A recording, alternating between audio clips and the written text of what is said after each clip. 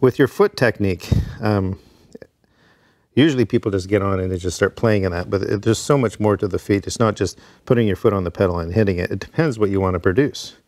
For louder strokes, I like to have it, you know, more like that. I'll use the toe up, and then you can just dig in because you can just drop the whole leg. There's a lot of weight there, so right away your body is working towards having a louder stroke. It makes it easier for you.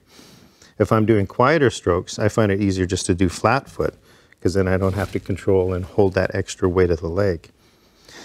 If I have a bass drum tuned in a way where there's more resonance and I like more of a warmer sound, what I'll do is I actually play my foot a little bit further back, so when I strike it, the spring will pull the beater off the head.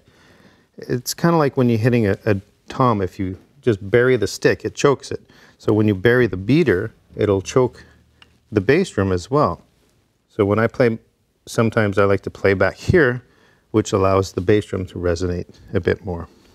Now with the hi-hat foot, you want to make sure that your toe is up to the top there, because if you're back here more, you're going to have to work harder on your shin to achieve the same type of tightness on the hat. So if you go up here, it'll be easier for you to achieve that because you're at the pivot point of the pedal here, the hinge.